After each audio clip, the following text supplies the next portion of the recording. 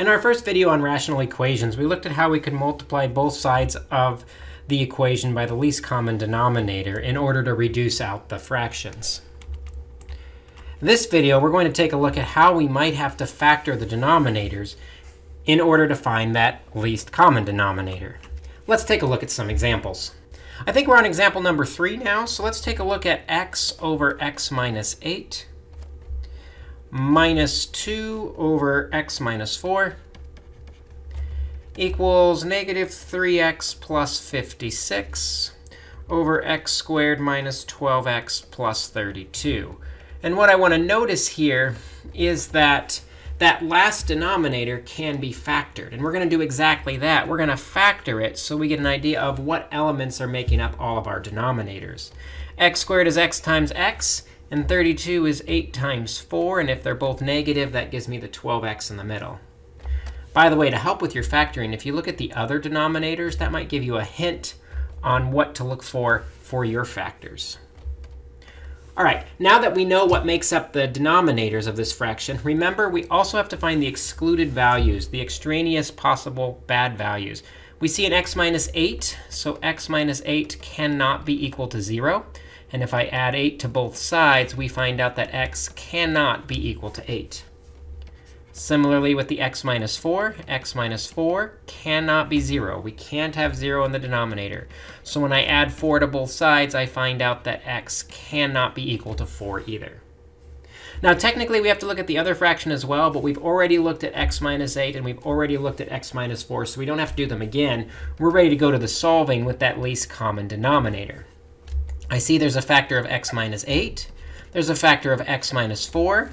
And then they're repeated in the last fraction. But because they're repeated, we don't have to include them a second time. So we're going to multiply each denominator by x minus 8 times x minus 4 by x minus 8, x minus 4, and by x minus 8, x minus 4. And we're going to go ahead and put that last numerator in parentheses just in case I have to do any multiplying out of all the terms. So now we go back through and we see what can reduce. On the first fraction, the x minus 8 reduces out. On the second fraction, the x minus 4 reduces out. On the last fraction, the x minus 8 and the x minus 4 reduce out. So when we take a look at what's left, we can distribute the x through, and we get x squared minus 4x. Keep this minus with the 2. Be careful. That's a negative 2 distributing through. Negative 2x, and a negative times a negative makes it a positive 16.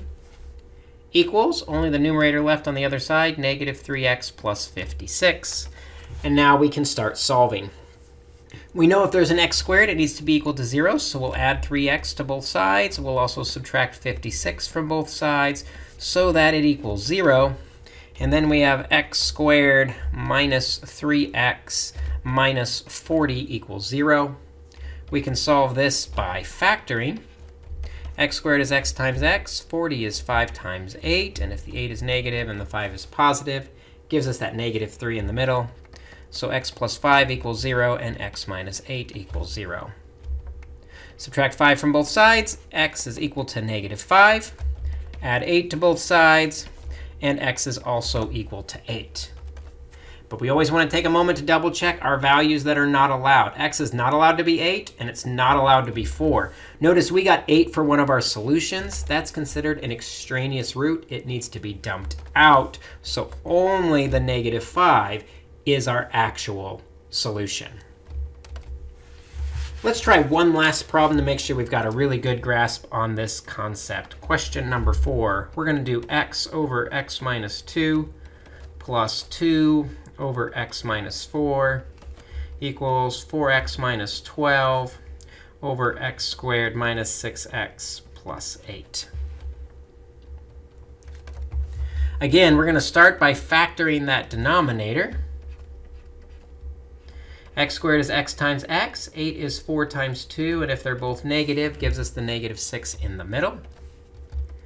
Looking for the unallowed values, x minus 2 cannot be equal to 0. So if I add 2 to both sides, x cannot be 2. The second one, x minus 4, also cannot be equal to 0. So if I add 4 to both sides, x cannot be equal to 4. And in orange over here on the right, those are both repeated, so we don't have to do them again. We know the bad values are 2 and 4. Let's see what happens when we solve, looking for that least common denominator. In the denominators, I see factors of x minus 2 and x minus 4. Again, there's no need to repeat them. We're going to multiply each term by x minus 2 times x minus 4, x minus 2 times x minus 4, and x minus 2 times x minus 4, putting that binomial in parentheses just in case I need to do any multiplying out.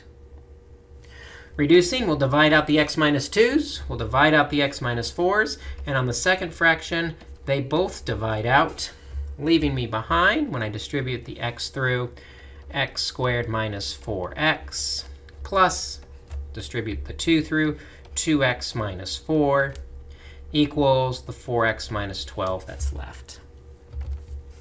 Again, if there's an x squared, we want it to equal 0. So I'm going to subtract 4x from both sides.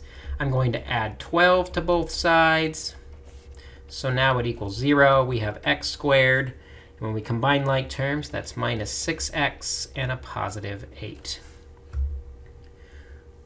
Go ahead and factor that. X squared is x times x. X is 2 times 4. And if they're both negative, it gives me the negative 6 in the middle. So x minus 2 equals 0, and x minus 4 equals 0. Adding 2 to both sides, we get x equals 2. Adding 4 to both sides, our second answer is 4.